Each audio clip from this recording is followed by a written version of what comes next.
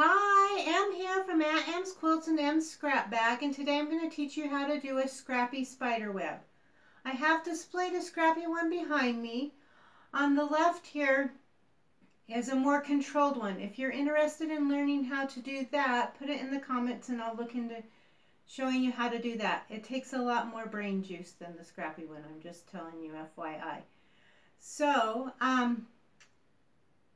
remember to like and subscribe on my videos if you like these.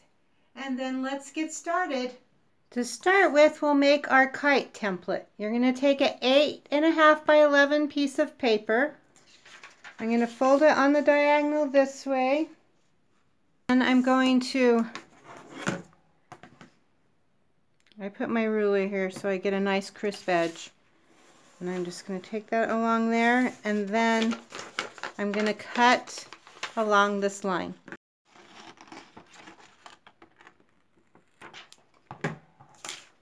That way I have a square. Then I'm also going to cut along this fold line here. So I have this triangle. Along this edge I want to measure 1/4 inch. And I'm going to draw a line there. I'm going to also fold this in half again. And I like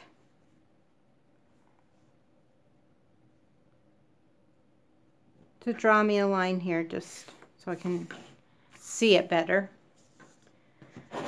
Then I'm going to do 2.5 inches from the edge here, and I'm going to mark it. And I'm going to do 2.5 inches from this other side, and I'm going to mark it. Then down here at the bottom where this fold is, I'm going to measure 1/4 inch so it intersects with the original 1/4 inch line that I made. And I'm going to do that on either side. Then those little marks I made, I'm just going to line them up and draw a line.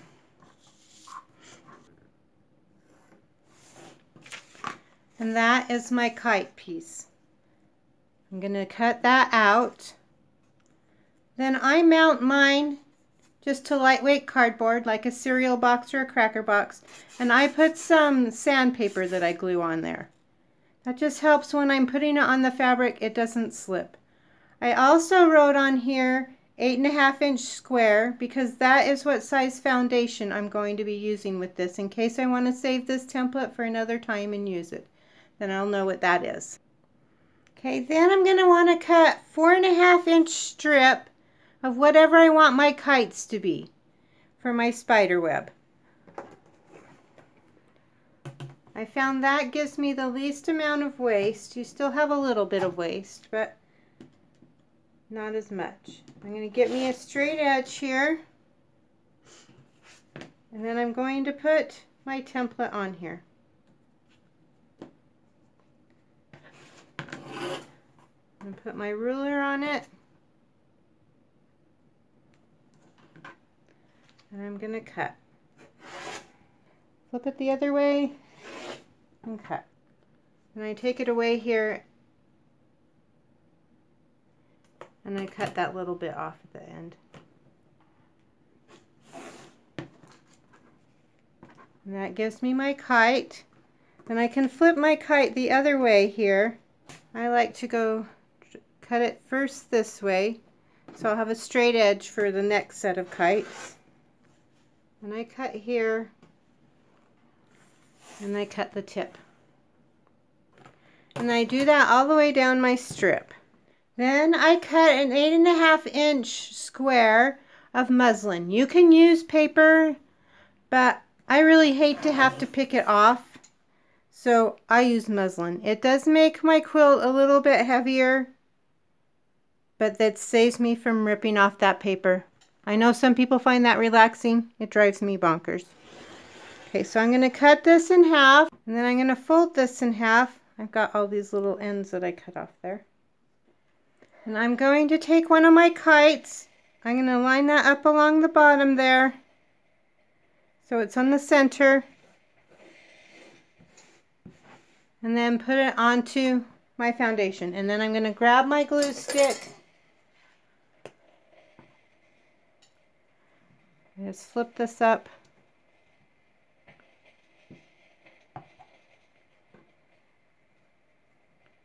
and glue that in place. Okay, then we're going to grab our random strip spin. This is my random strips. I'm going to pull this one out because I don't want it in. And you can see all different colors, different sizes. They're just random strips. I have pulled some of them out because I don't want them in my quilt. And since some people have expressed a need for knowing what does and does not go together, I'm going to show you kind of what I did pull out. I pulled out the navy because I didn't want it to compete with my stars. Kind of having a love affair with navy right now, so that's why I did my stars navy. And then I pulled out kind of the muted colors. So this is what I have, more brights and fun. Alright, and we're just going to pick a strip and we're going to line that up along the edge of our kite. You want to pin that strip in place so it doesn't wiggle. That's probably a good idea. I don't always do it. So then we're just going to sew that strip on, okay? We'll press here and then press it back. Just set the seam and then press it back. Okay, and we're just going to do that all the way along the side. Then I like to trim all those long tails off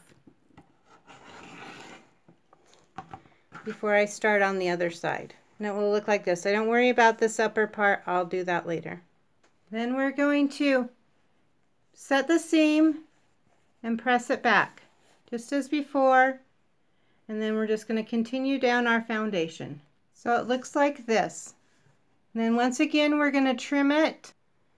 So you get your triangle that looks like this. And for each block you're going to need 4 of these. Then you'll lay your block out like this. Put these sides together. You can pin here a 1/4 inch in and make sure that it lines up on the side where your star is if you're really worried about your points coming together. When you put it all together, no one notices and it will still look great, but that's just a tip. So sew here and here. Then I like to press my seams open. Then I'm just going to line these up and I'm going to sew along this seam. I have a Scrappy Spiderweb block. It will finish at 10.5. Then as you make more blocks and put them together, it will make the spider web like this. Thanks for watching. Remember to like and subscribe. See you next time.